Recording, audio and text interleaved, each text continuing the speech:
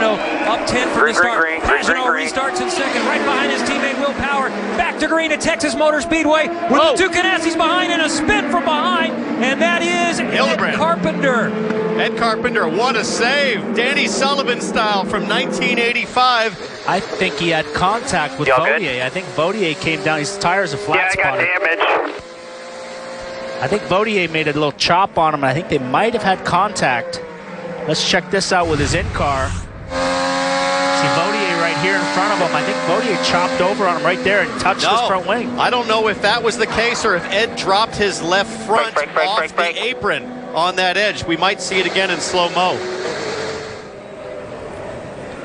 I don't think he didn't get any grass there. Didn't look like he got any grass. I think he just got chopped a little bit and then had to jump on the brakes and lost it. I don't know. That edge, a lot of drivers complaining about this edge. Let's watch this. Right there, look at the left front. No, you're right, Paul. I'm always right. Yeah.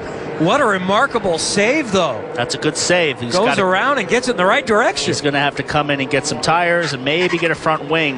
And one of the issues is Ed did not want to have to put a left front on the grass because of the lip there.